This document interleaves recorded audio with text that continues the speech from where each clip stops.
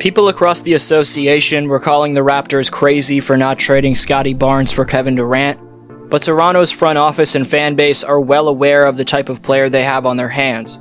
The 21-year-old Scottie Barnes is a hybrid of Giannis Antetokounmpo and Paul George, with explosive finishing comprised of a 7'3" wingspan, plus ever-improving guard skills on the wing.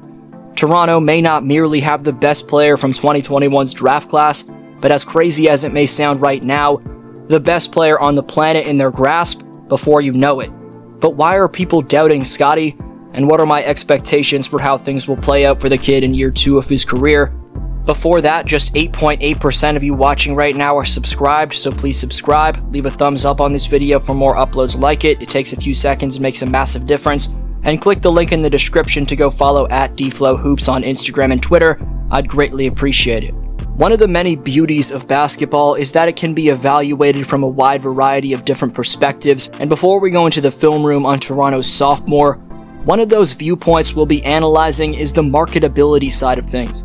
In that regard, Toronto's 4th overall pick from 2021's draft has a head start on other players his age and/or from his draft class. Last summer, Scottie Barnes signed a multi-year shoe endorsement deal with Nike, but more notably, Barnes has a ton of opportunity with Canadian corporations, given the Raptors are the only team in the country, allowing him to already star in a handful of commercials. Now Scottie has a YouTube channel where he covers his life in a reality show. The channel covers Scottie's rockstar world away from the court, his hardworking nature in the Rico Hines runs, and even features Barnes breaking down his own footage. That seems like a lot for a player to handle, but Barnes proves the cliche of quote-unquote pressure makes diamonds to be true.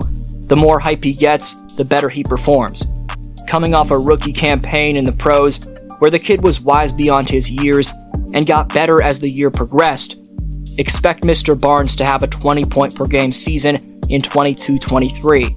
From the All-Star break in February up until the end of the season in April, Barnes averaged a stat line of 17.1 points, 7.7 rebounds, and 3.7 assists over an evaluative 25-game sample size for the rest of the year.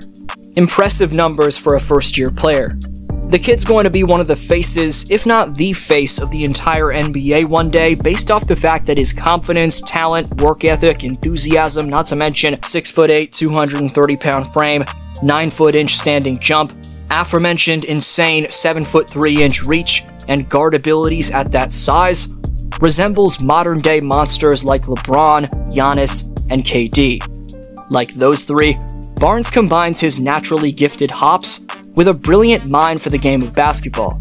Scottie was 3rd among all rookies in assists per game last season, and pass fakes which shift the entire defense's attention like this display how wary opponents are of that facilitating.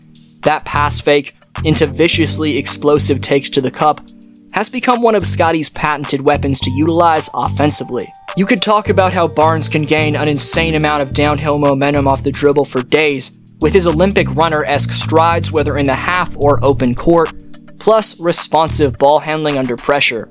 However, the most unique part about Scottie is how he never gives up on a play on the other end of the court, and generally everything he provides on the defensive end.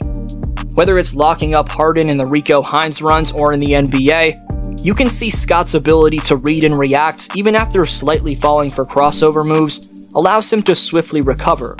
Barnes has special lateral quickness for his size, which is paired with veteran-esque attention to detail and help defense on the back end. You see exactly why the Raptors improved so much in 21-22 when taking into account the perimeter and back-end presence that Barnes was in his first season. Barnes ranked number 6 among all small forwards in defensive rating. The Raptors went from the 15th ranked team defense in 2021 to the number 9 ranked defense in 21-22. Scottie's also exceptional at turning that defense into offense.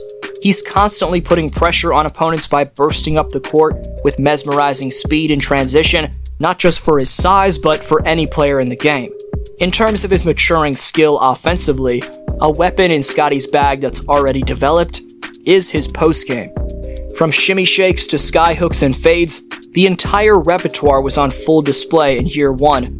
What I love about Barnes is his offensive versatility, meaning his willingness and wherewithal to know how and when to be either the screen setter or the ball handler in pick and rolls. This allows Coach Nick Nurse to get funky with his playsets and gives Scottie the impact of either a Draymond Green or Stephen Curry on the Raptors.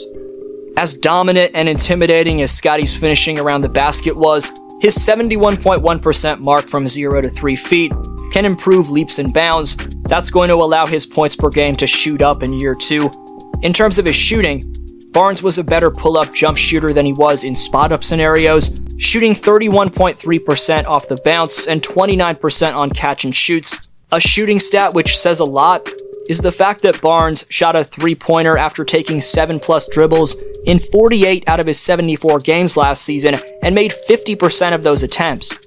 Nifty one-on-one creation, like this bit of wizardry in narrow confines from the right corner, displays Scott's ability to create space, plus stay on balance, even with his matchup right in his grill. His 30.1% three-point percentage on 2.6 attempts per game leaves a lot to be desired, but the Raptors' summer workouts display that the endless repetition, which is crucial for developing one's jumper, has been put in by the hard-working Scottie B. The downside of Scottie having a massive fan base and being extremely hyped up is that you're going to have that large portion of non-believers who try to stir up just as much hate as there is love. There's going to be people who reference Barnes not being able to hit a layup at All-Star Weekend, or folks saying Scottie's perimeter skills are too raw. That comes naturally with any success story, and Barnes is well aware he has to have tunnel vision regardless of those casuals. Looking at this from the team perspective of the Toronto Raptors, when you factor in the development of Precious Achiuwa, the maturity of Pascal Siakam getting accustomed to his role as the #1 scoring option, knock on wood, the health of Fred VanVleet and also Scottie Barnes staying healthy for the playoffs in 2022-23 as well. And that was one of the reasons for why Clippers forward Paul George had this to say down in Los Angeles for the Rico Hines runs. Shout out to Toronto, man. Y'all came down represented. It's crazy. I saw y'all on YouTube the first week. I came play the second week. In week 3, I'm still here. Y'all still here. Shout out to y'all representing. Be disappointed, coaches. Y'all motherfuckers come off hot and start the season. The 33rd overall pick in 2022's NBA draft, Christian Koloko, looks like yet another late draft gem for the GM god Masai Ujiri. I talked about Christian in a separate upload, which you can go watch after this. The scariest part of any weapon that could potentially be developed for Scottie Barnes, though, not just in year 2, but deep into his career, is the man's Kawhi Leonard light pull-up jump shooting. Which trait of Scottie Barnes is most dangerous for opponents in your opinion? Best answer down below in the comments gets next video shoutout, and the top 5 commenters by September 21st earn free merchandise of their choosing. Last video I asked, why doesn't Stephen Curry get LeBron James love? Alex O is today's Speaks winner for commenting in response, quote, "From the beginning, since the Chosen One cover of Sports Illustrated, LeBron had a bright spotlight on him and everything he does. On the other hand, you had a 6'2" point guard from Davidson who went 7th overall in the draft to a OK Golden State Warrior team. The expectation for LeBron was always higher as he was marketed as the face of the NBA. Steph is going to get a lot more respect when he's gone from the NBA." End quote. You tell the story in Community Speaks, so leave your take on today's question.